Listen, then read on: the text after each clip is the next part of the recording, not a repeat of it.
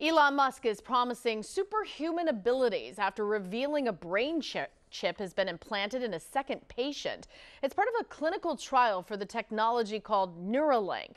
If all goes well, Musk says he expects the company to implant 8 more patients with the device by the end of the year. ABC's Andrew Dimbert has the latest.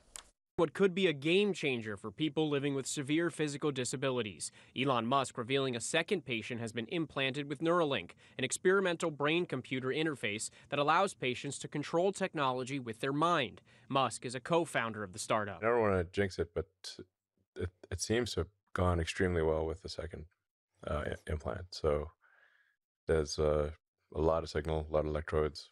It's working very well. Not much is known about the second patient, including when they received the implant, but we do know they suffered a spinal cord injury, just like Nolan Arbaugh. This is all from there to there.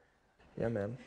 Arbaugh was the first Neuralink patient. He opened up to Good Morning America back in May. I was just very happy that I would be a part of something that I believe is so monumental in this next step forward of helping people with paralysis. Musk says he believes Neuralink will allow all humans, whether they have physical disabilities or not, to more efficiently interface with the digital world and even compete with artificial intelligence. If it's extremely safe and you have and you can have superhuman abilities, I think probably a lot of people would choose to have it. The news, only one of the major breakthroughs for people facing mobility issues. Synchron, another company using brain implants to give disabled patients access to computers, recently released this video. That's awesome. That's pretty cool.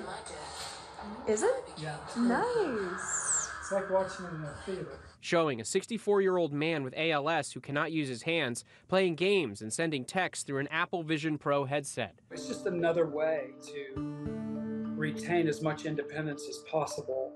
Andrew Dimbert, ABC News, New York.